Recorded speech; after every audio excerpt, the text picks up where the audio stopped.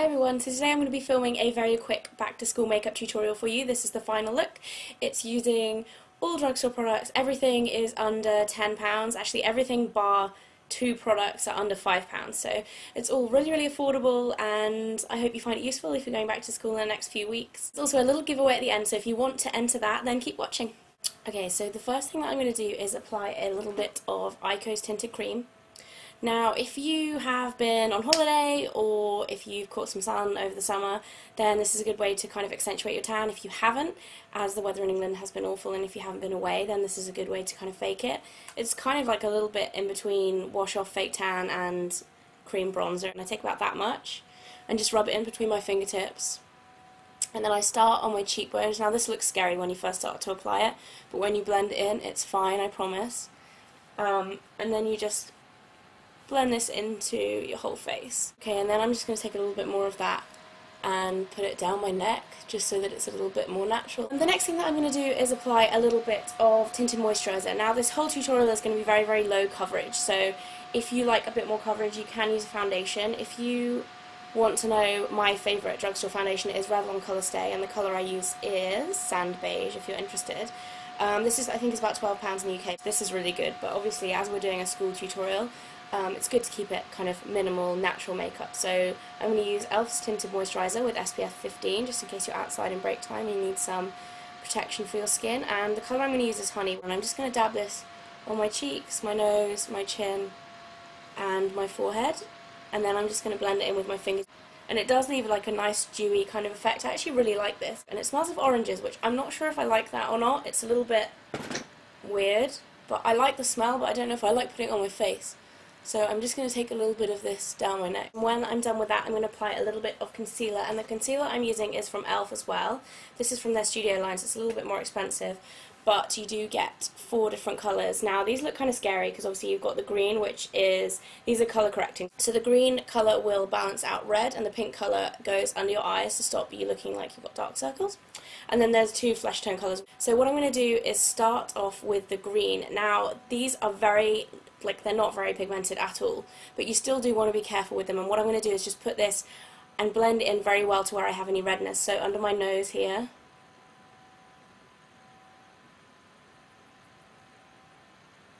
and you just want to make sure that that's blended in nicely. They might look a little bit lighter than the skin tone, but we're going to go over it with another concealer.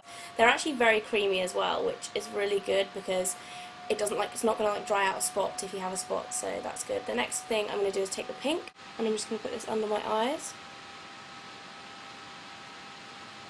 And then a little bit on my eyelids as well, and it's actually going to act as a little bit of a primer when we put our eyeshadow on too. So just be gentle around your eyes, I'm kind of patting it on.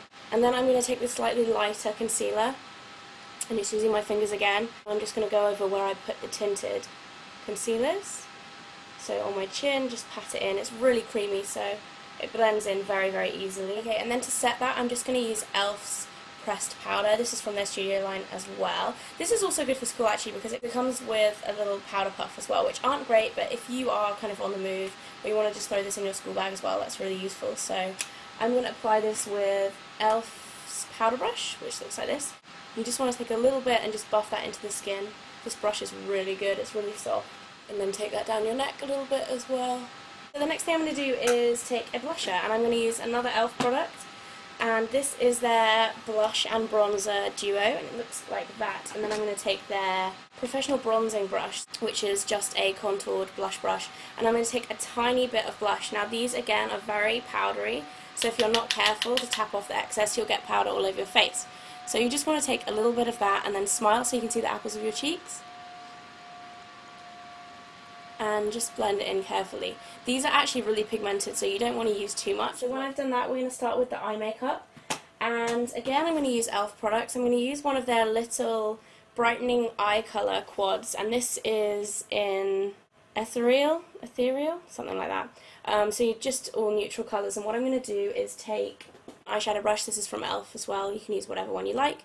And I'm going to take the whiter colour here, and I'm just going to apply this on the inner corners of my eyes, and then about a quarter of the way into my lid.